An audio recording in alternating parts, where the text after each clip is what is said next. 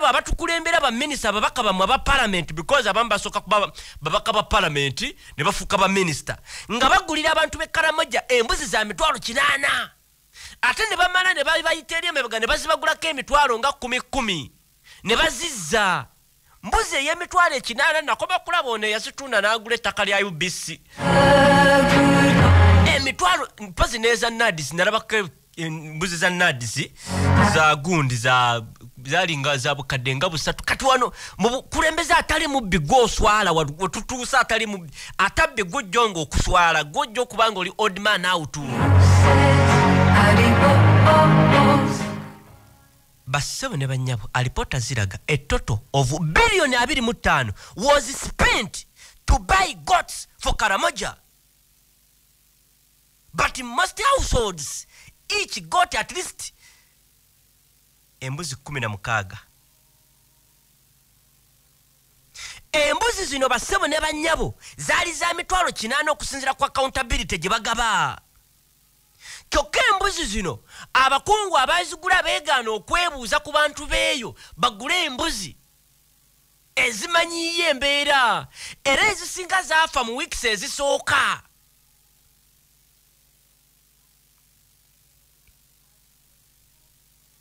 Bassebo ne banyabo irwa kisitandika bwenti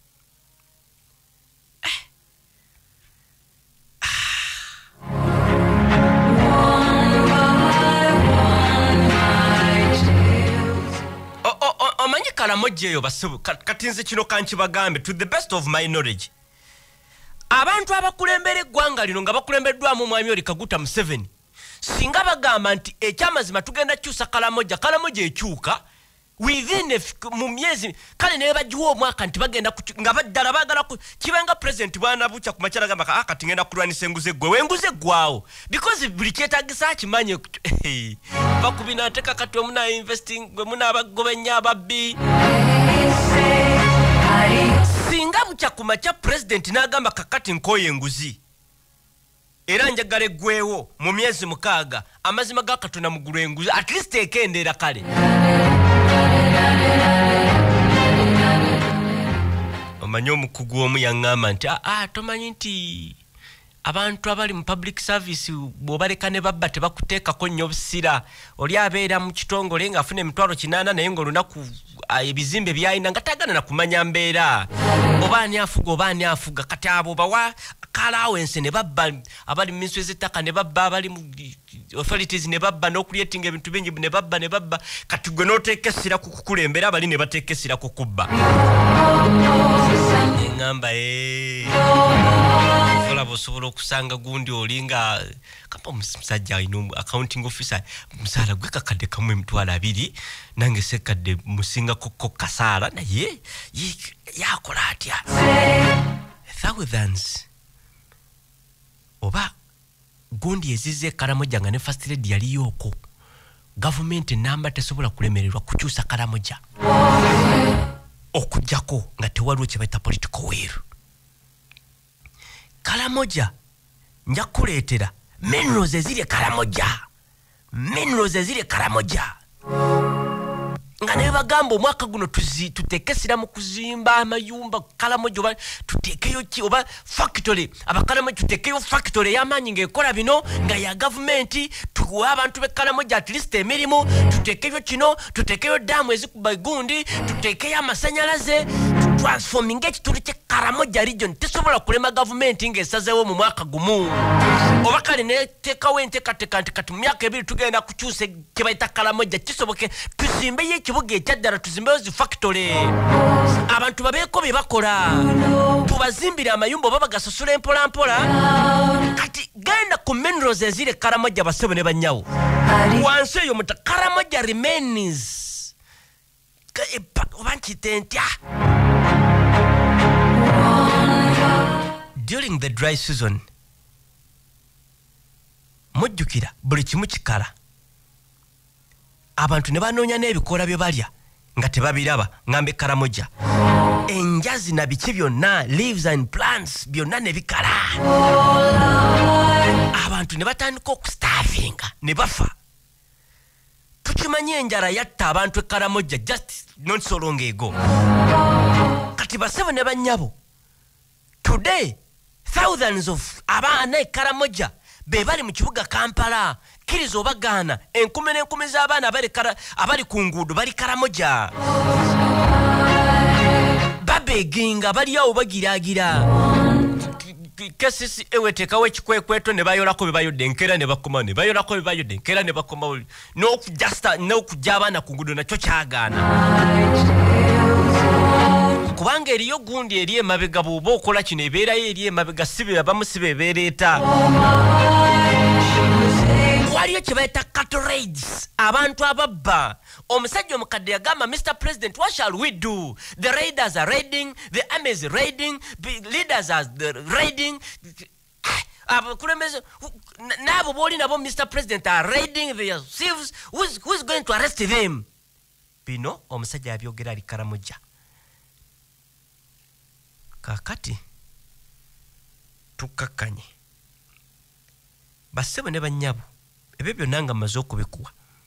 Parliament ya Uganda yayisa supplementary ya billion 3.39 as a supplementary vote to purchase chibaita relief items meant for Karamoja sub-region to help the most vulnerable within mu bitundu ebikubiddwa ennyo obwavu communities including bannamwandu, abakadde, abavubuka n'abantu ba interest groups ez'enjawulo. Basebo ne banyabo be bayita ba parish chiefs selected these groups and each group yali ayina okufuna embuzi 16 ng'oggyeko ebyamabaati. However, during a recent cooperation eyakolebwa ba officers of the State House Anti-Corruption Unit, the mother, brother and nephew of Karamoja Affairs Minister Goretti, Dr. Mulambirira Honorable, basinganibwa n'ebintu ebyava mu office ya Prime Minister, amabaati biki byonna mu Namisindwa district. Era waliwo amabaluwa gonna ge yawandiika ng'ategeeza permanent secretary omukulu Seremba alirizinge.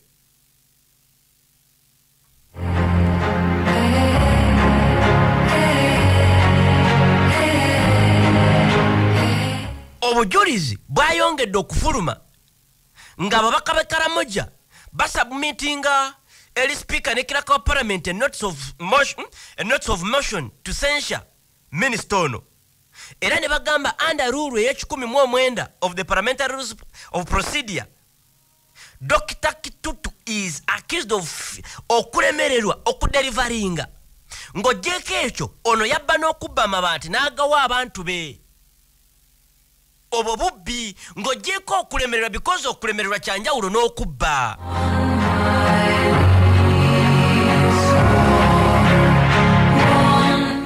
Era ba MP ab'ebitundu eby'e Karamoja babadde mu kakiiko nga balina obujulizi obulaga nti minisita y'omu bamulumiriza of misusing billion 25 meant for procurement of goats. Babawa billion 25 okugula embuzi to be distributed across the region, okugabirwa mu region yonna, as well as speaking kibaita tukiyite tutya ensigo y'akasooli ensawo 5 from Namaru prison stores under kibaita the Feed Karamoja project. Out of ensawo 2 were allegedly found in ensawo 2 byasangibwa makagono ku nsawo 5 okuwa abantu nti babeeko be bagiragira awo bejja mu bwavu basimbe.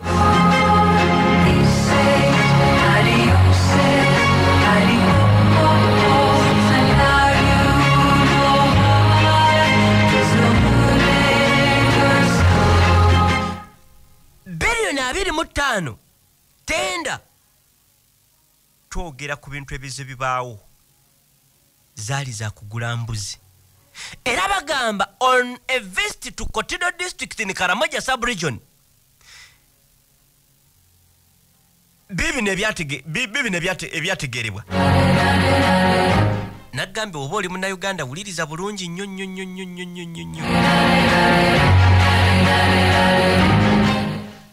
mbu okusinziira ebibalo byali biraga mbu bakagaba embuzi 1,300 naye bwogenda n'onoonya embuzi ezakagabibwa bazigula nga 800 kati oba ogula embuzi 800 oli ogimuwa afunemu mmeka ba simanyi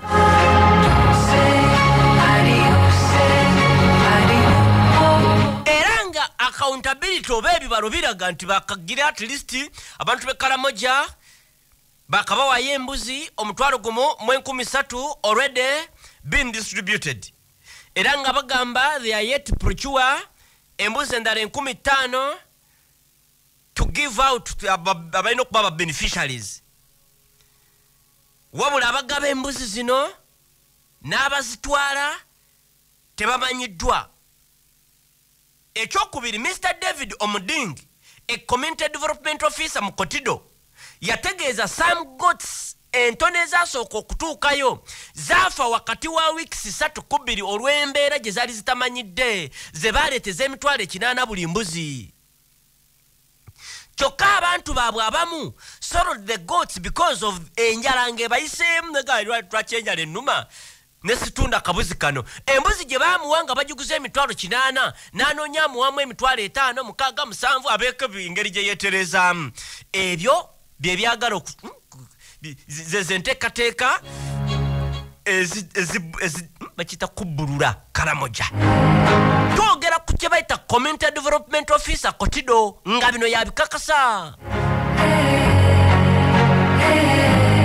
Kyokka embuzi ezimu zabbibwa nga bali abantu oba be babbeera ente bakato riders abaluma ne babba ente, embuzi ezisinga zabbibwa. But the main challenge that ekyalabika, most of the goats from Teso n'ebitundu ebirala bassebo ne banyabo out of 11 goats abamu kubayogerako nabo he lost 10 goats n'asigaza embuzi emu, oyo nga waali awa obujulizi.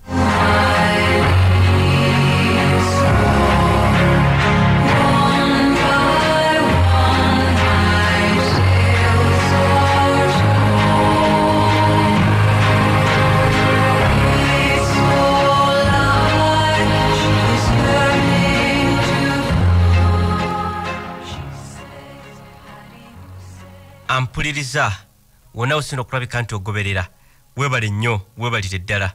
Story ekyali mpanvu because nalabye Kotido municipality MP bamuyita Mr. Isma Lumuwa lyerinnya lye, yayogedde ku ddiiru y'embuzi, engeri gye bayongezamu emiwendo, the cost of the goats inflated okuva ku 5,000 ne 5,000 mingi paka ku 800. A goat in Karamoja can cost between 10,000 ku 15,000. Embuzi esinga obunene obusava e Karamoja be babadde bagitunda 10,000 oba bagigula 10 ku 15. Era abakaba parliament bagamba this information was hidden from us, tetwabitegerako. Engeri gye bagula, engeri gye bagaba n'engeri gye bakolamu ebintu byabwe, bano babigwako bugwi. Simanyi nakumanya, muzikirize nkole ku nsimbi. Twogera ku kitundu ekirimu minerals nga bw'olaba Congo esinga okuba n'ebyobugagga ate esinga okuba enjavu. Kati twogera ku kitundu ekirimu mineral rich sub-region Karamoja era Uganda's poorest region according to Chibata official statistics, which income poverty kugamba abantu ebitundu 66%, abatalina mmere 75%, buli kimu e Karamoja kifu.